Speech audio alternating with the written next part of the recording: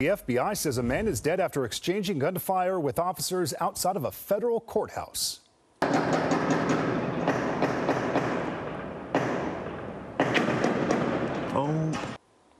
So frightening. Caught on camera there. Witnesses say 22-year-old Brian Isaac Clyde wore a mask when he started shooting at the courthouse, breaking the glass door. A bomb squad also performed what's called controlled explosions on a car associated with Clyde as a precaution. The FBI does not believe there were other shooters or threats. Hello, I'm Mark Brown. Click the ABC7 logo to subscribe to our Eyewitness News YouTube channel.